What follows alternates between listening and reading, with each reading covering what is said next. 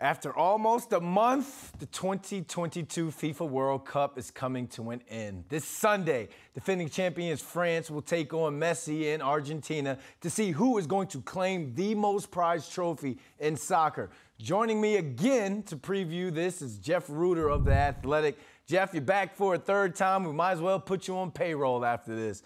Thanks for joining Call us. It a hat trick. Yeah, no problem. Glad to be here. Before we get to talking about the final, just overall, what have your overall thoughts been about this World Cup, and where does it stack up when it's compared to others? Yeah, I think that there were a lot of concerns about the time of year and whether or not players would be in good fitness. Usually, of course, the tournament takes place in the summer.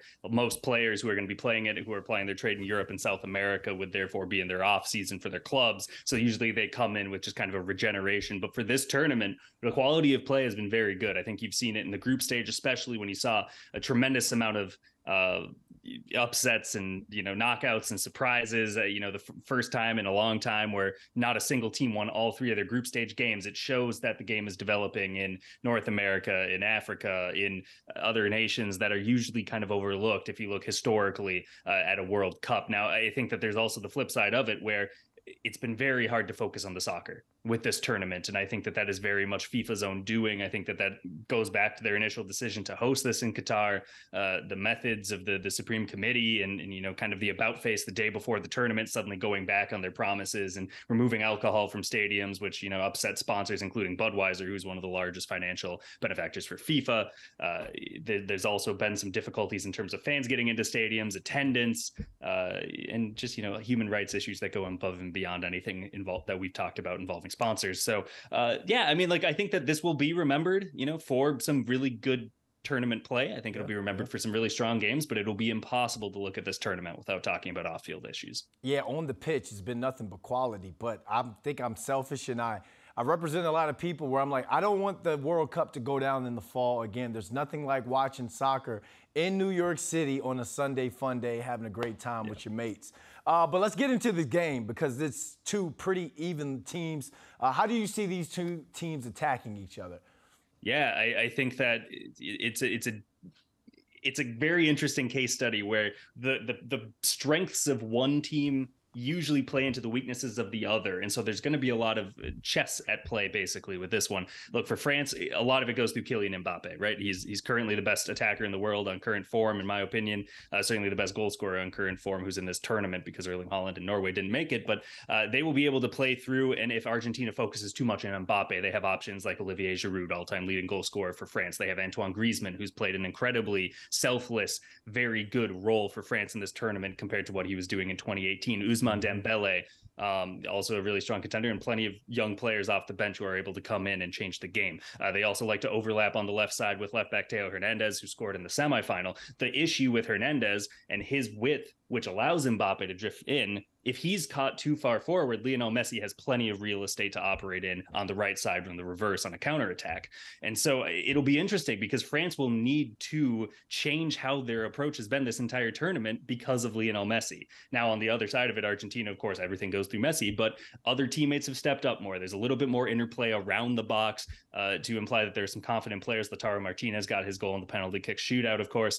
But Julian Alvarez has been one of the revelations of the tournament, Manchester City's other big summer signing who's been stuck on the bench. So, I think this could be a game where the attacking talent on hand does suggest that this could be another high scoring affair, which we would all love to see.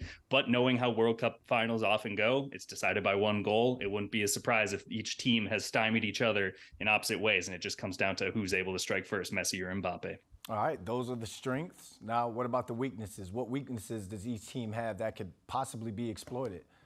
That overcommitting on the left is going to be crucial on the French side. I think, again, the imbalance. This is a team that likes to play with four defenders. And so when you have one of them pushed all the way forward, especially one of your wide guys, you have to shift your center backs over. And that leaves more space for Alvarez. That leaves more space for whoever starts on the left wing for Argentina. It gives a lot of flexibility in the third on the break. Argentina has been a really tough team to break down in this tournament, but they don't have that same high-end center back as Raphael Varane, for example, with France. They don't have somebody who you can confidently say is going to win every single header against Giroud, is going to be able to keep up with his movement, going to be able to not get spun around in circles like a traffic cone against Kylian Mbappe. So I think that the center back pairing which has been okay for Argentina. These are players who have moved on from big clubs because they haven't really come up in big moments. So I think that that's going to be a big area for France. Is they're just going to want to move it centrally. They're going to be able to be the aggressors, control the ball, and everything like that. But again, the strengths and the weaknesses are so compatible with the two teams that it'd be really surprising to see them both playing the way that they've played in every single game of this tournament, given what they know about each other heading into this final. All right, we've talked about the team play. Now we got to get into some individual play. Let's talk about the legend, Messi. This probably could be his last World Cup. You know, I love a fairy tale ending. So would a win solidify Messi as the greatest of all time? In the chatter here, Jeff.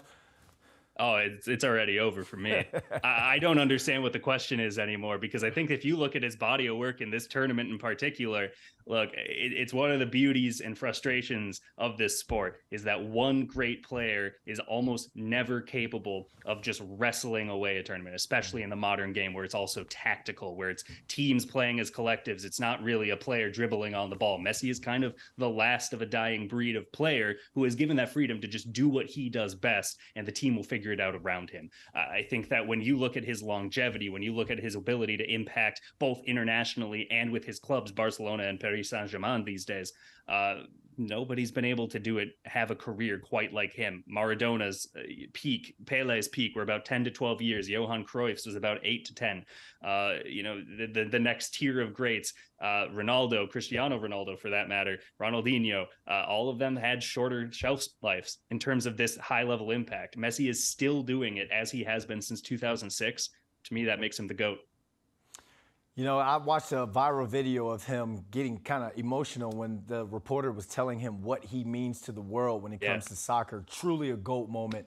You want him to go out on top. Jeff, we had you on these 3 times, man. You've been nothing but great. We thank you for taking the time and joining us. And again, just thank you, man, for coming on and giving us this knowledge when it comes to the World Cup.